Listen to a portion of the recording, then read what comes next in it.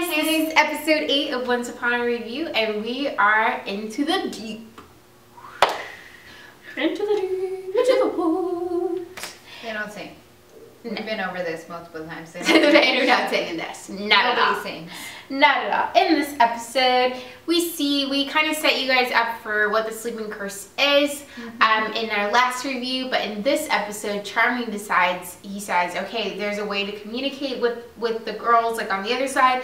We're gonna, like, put me under, Gold. Send me in. Send me in. And Gold's like, are you sure about this? There are certain things that go with being in this state, and you will only be woken up if Mary Margaret ever gets back. Right. I don't think they totally tell him that in the beginning, though. He's like, just put me under and then wake me up. Like, we'll be cool.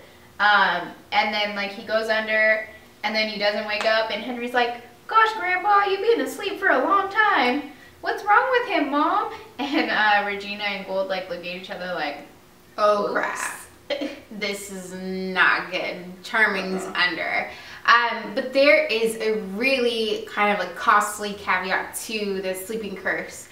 And Henry starts to feel it, and Henry tries to hide what's happening, and I think Aurora even tries to hide because they want to help so much and they want to save everybody. Yeah. They hide that once you're under the curse and once you're in the fire room, once you come up out of it, you are actually burned. Even though it's a dream state, the fire actually burns your skin. Yeah, definitely. So, like, the more time you spend near a fire like you would in the real world, the more burnt you are. So the more times they go under it, the worse they get. Really. Yeah, definitely.